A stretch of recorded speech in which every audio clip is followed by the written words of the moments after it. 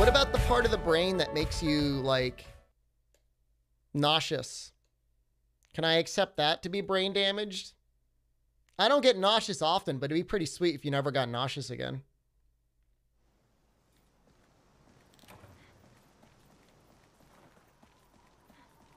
What if there was a part of, like, brain damage I can get that would, like, allow you to have an omega boner?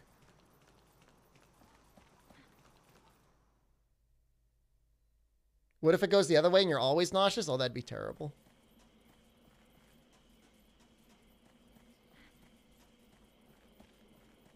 I want to turn up my gag reflex. Hell yeah, brother. Whatever causes deafness, just to have, like, less good hearing.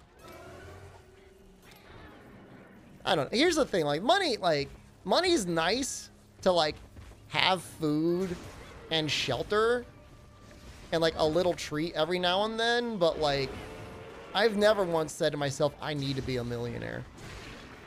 You know?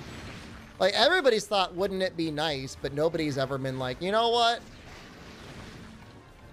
I would let somebody go to town with, like, a metal Q-tip on my frontal lobe to get me $1 million. At least I hope not.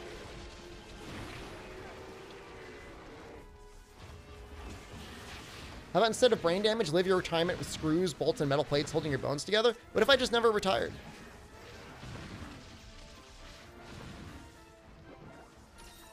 You need to be a millionaire so you can look cool in gacha games? You're not joking, brother.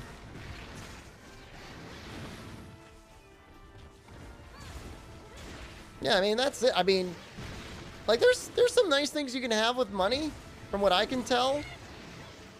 But it's not like an automatic path to happiness. It's just really a path to, like, not being miserable. Do I have a cute brain? Very smooth. Yeah, can I get brain damage to have a smooth brain?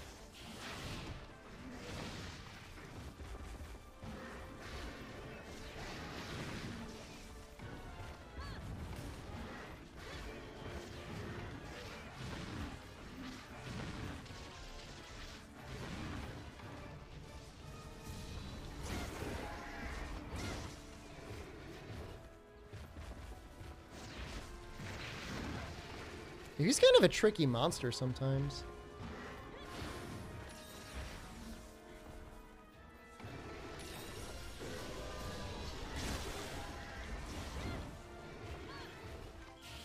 I think cheesy skulks because everybody still deals with the same stuff that everyone else does, even wealthy families. In some ways, I can imagine it's isolating because people are always saying things like, I want to eat the rich. It's a little unnerving.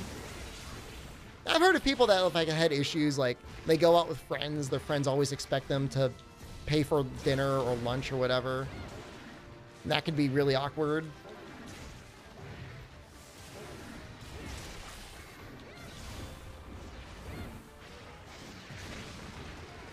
And it's like, oh, well, you know, they can afford to pay for dinner. It would sure make everyone else's life easier if they pay for dinner. Oh no! That would have killed me if that were like, G.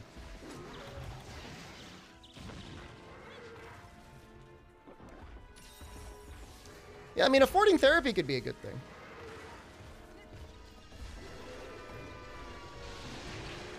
Wonder if extremely rich people like Bezos, Gates, or Soros feel like that? I'm sure they're all, like, varying levels of feeling like that. Like, those people that you mentioned, I think, all contribute in some ways to charity.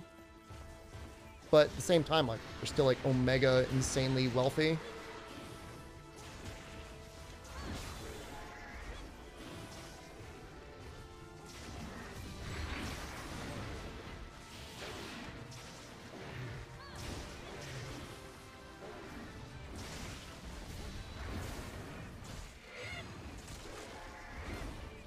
I hit the head?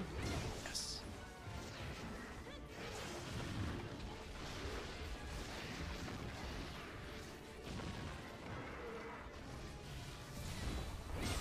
Yeah, I mean, the funny thing is, like, at that really high end of wealth, like, you already have everything you could possibly ever realistically want. And then it's just like a game of like, I gotta have bigger number. You know? Like, number's not big enough. I need more number. You know, Elon Musk could completely abandon all of his dreams in the future, cash out right now, and never have to worry about another dollar ever again. But guy has some technological ambitions, and he wants a big number.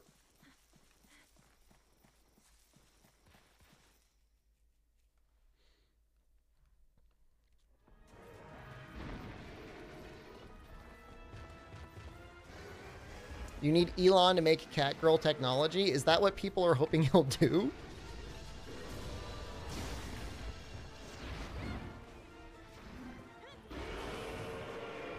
Wanting money for the sake of money is unhealthy?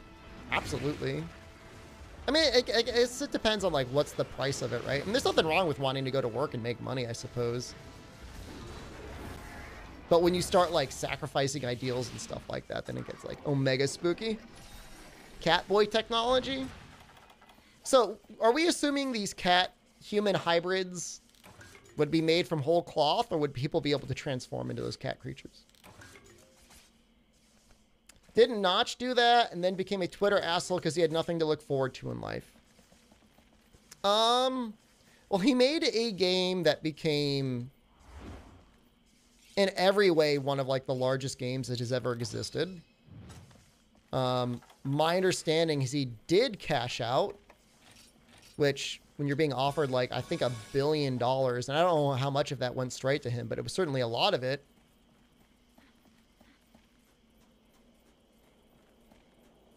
You know, I don't know. I don't know if it was worth it to him or not. He certainly ended up giving a lot of money to charity, though, so we can at least give him that much credit. Notch is extremely incel adjacent. I mean, it's just the strangest thing in the world. Like, you're literally a billionaire. How can you not find a happy relationship? Like, get a therapist, get a dietitian, and get an exercise coach. You'll get there. Work on those 3 things. He's incredibly ugly? I don't know. I mean, I've seen pictures of him. I mean, nobody, like, look, if you smile and you're nice to people and you at least take some care of yourself, like, you'll be fine. It's like, it's not impossible. I say that for everyone. I don't think Notch is that bad. For all we know, Owen Nismo is Notch. Some plastic surgery? I don't even think he would need that. I can't do any of those things. Well, everybody can afford to count calories because it's literally a free phone app. In terms of exercise, that is extremely... That's challenging because you got to learn how to do it, and then you got to do it. But everyone can walk. And in terms of smiling, I mean, you just practice in a mirror, I guess.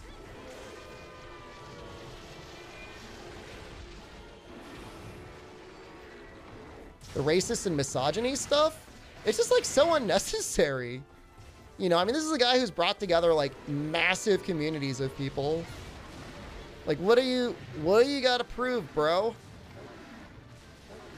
Who put those thoughts in his head? What if people don't have legs? I mean, there's still other bodyweight exercises they could do.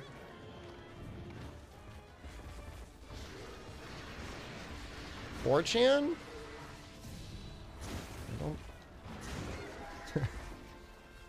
Maybe get off Fortune. I mean, that's what I meant. Sometimes you might need a therapist.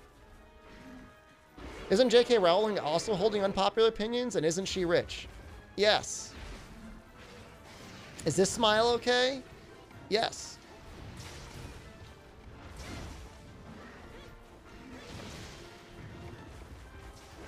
The strange thing to me is, like, for a lot of people to be an asshole in private, in their brains, is one thing. But to be such an asshole, to be such publicly an asshole, that's the thing that kind of confuses me a lot of the time. Like, what are you doing? You know, like, millions of people are paying attention to what you're saying. You're so lucky to be able to have that, command that audience, and you're gonna, like, be that asshole? Is an example of situational wokeness. I have no idea what that means.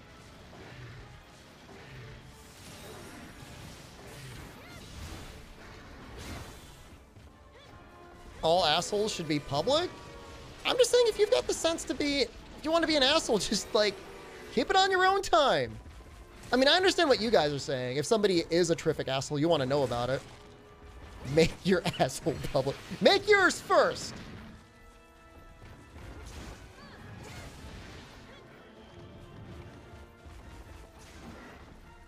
I'm like, here's the deal. At the end of the day, it's like, it's 2020.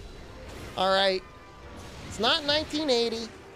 All right, where people are assholes everywhere, assholes in the office, assholes in public, assholes in their house. Everyone's spewing their garbage all over Twitter, all over YouTube. You know? No, don't send me asshole pictures. That's not what I mean. Please don't. Very specifically, I do not want to see any nude pictures. It's already happened once.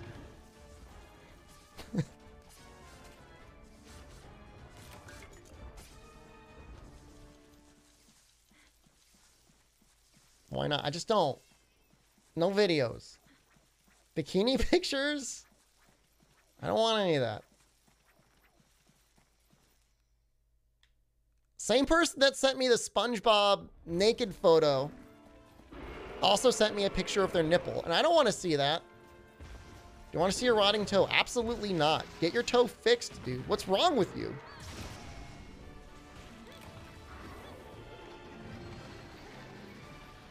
Penis hentai is fine? No.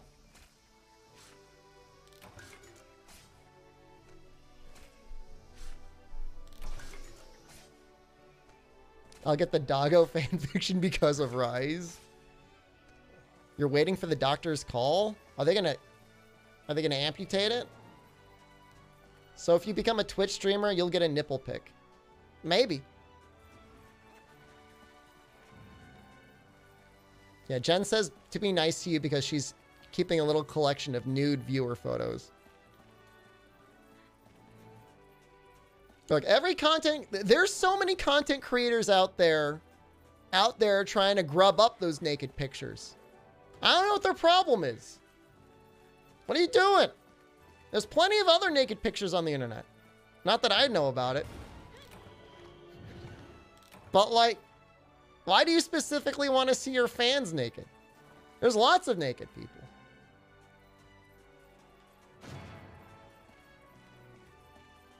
Yes.